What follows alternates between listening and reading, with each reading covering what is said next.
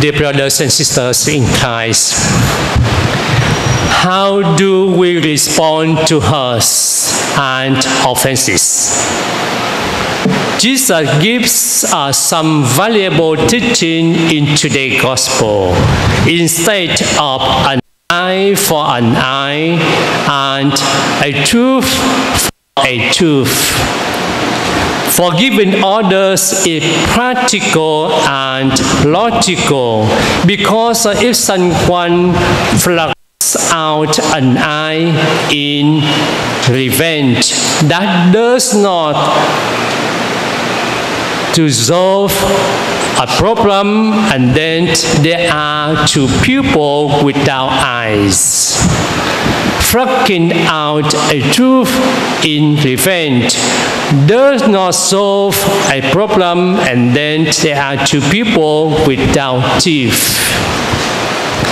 But when Jesus says to offer no resistance to someone who is evil, we might wonder if that is wise. Would that allow evil to triumph? In the life of Jesus, we see that he did not offer resistance to the evil inflicted on him. As he was being crucified, he prayed, "Father, forgive them, for they do not know what they do."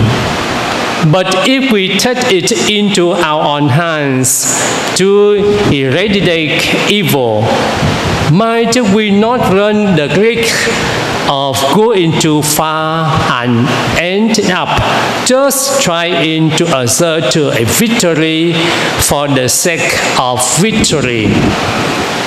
Jesus continues by teaching us whom to love, instead of loving only those whom we like or who love us. Jesus says to love our enemies and pray for those who persecute us. This is surely good psychology, as praying for those who hurt us, free us, and give us peace. Then Jesus says something that may even alarm us. By following his advice, we will become sons of our Father in heaven, which means if we do not act like this, we will not be true sons or daughters of our Heavenly Father. It reminds us of Jesus' teaching in the Lord's Prayer. Forgive us our trespasses, as forgive those who trespass against us. But there is a second reason why Jesus says we are to love our enemies and pray for our persecutors. Just as the sun shines on everyone and the rain falls on everyone, God does not limit his love only those who are good. So it is not up to us to decide who deserves our love and who doesn't. God doesn't do that, so why should we? The verse in today's gospel that often causes people difficulty is Jesus' advice to be perfect as our Heavenly Father is perfect.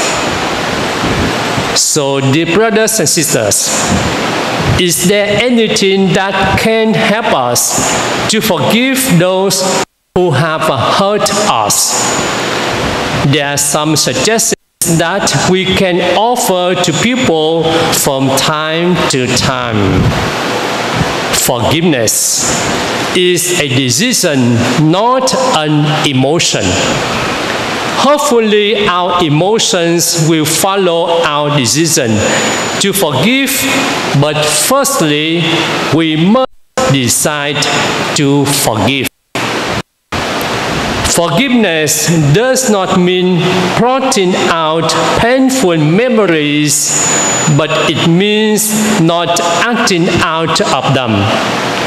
That is why when the hurt is deep, therapy may be necessary to free us from acting out of past negative experience. When people have difficulty forgiving a hurt, I sometimes say to people to repeat to themselves, I will not allow that person to control my life. I take control of my life back from that person. From now on, I will control my life. Another thought can help us to forgive is to remember that Jesus died to save the other person as he died to save all of us. Try to visualize the person behind Jesus on the cross. Can you see Jesus dying for that person? Sometimes people say they will forgive if the other person makes an apology. I think that is in some way connected with wanting to control the other person. Forgiving somebody involves giving up the need for an apology and the need to control or dominate the person who hurt us. Surrendering the need to expect them to ask forgiveness free us to forgive them. So, dear brothers and sisters, for concluding my homily today, I would like to give all of you some words from Saint Teresa of Calcutta. She was the Nobel Peace Prize in Oslo in 1979. Part of her acceptance speech went like this. It is not enough for us to say, I love God, but I do not love my neighbor.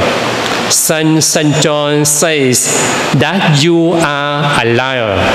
If you say you love God and you don't love our neighbor, how can you love God whom you do not see if you do not love your neighbor whom do you see, whom you touch, with whom you live? And so this is very important for us to realize that love, to be true, has to hurt. How can we love like this?